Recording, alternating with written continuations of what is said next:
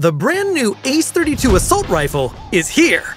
It uses 7.62mm ammo and can use single-shot or fully automatic firing modes.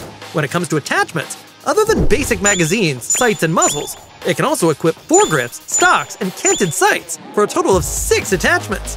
It's the most attachments a single firearm can equip to date.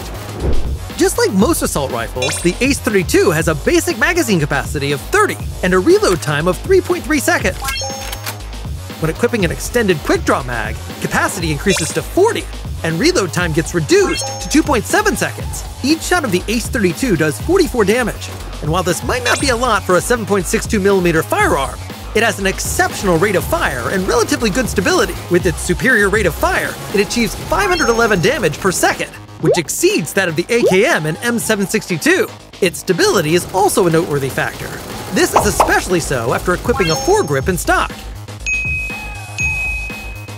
Given these advantages, the Ace-32 is simply outstanding for close-range battles. Now let's take another look at the selection of attachments. First is the muzzle, which we recommend attaching a compensator to, as this reduces recoil, which further increases stability. Similarly, for the foregrip, we recommend using an angled foregrip to better control horizontal recoil, which is especially apparent when aiming down sights.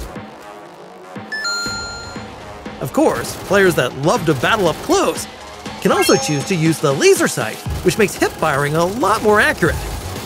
As for scopes, it's completely up to each player's preference as to which level of magnification works best.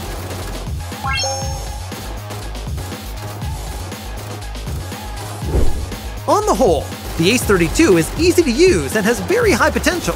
With 6 attachment slots, plus its already great firing rate and stability, it's sure to become a favorite of many players. The Ace-32 will be available on all maps after the update, as well as Metro Royale. Be sure to give it a go!